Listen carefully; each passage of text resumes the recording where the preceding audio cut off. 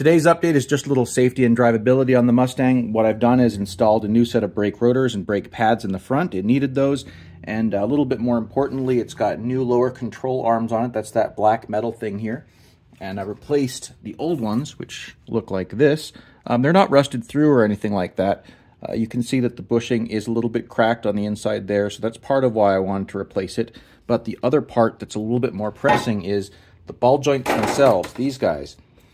The weight of the front of the car is pulling on these, as in trying to separate them. Now, I don't have two hands right now to pull this apart, but you can imagine that the bottom of this is pushing down, and the top of it, where the threads are, is pulling up. And over time, eventually, that lets go. And when it lets go, there's not really much warning. It just lets go, and the front of your car drops.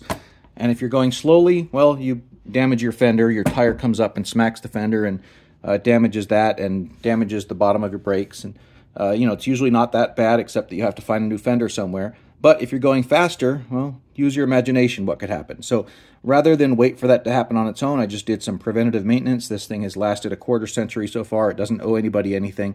So I got a new set of lower control arms that include new ball joints and also include, of course, new bushings. And they're nice and shiny and black.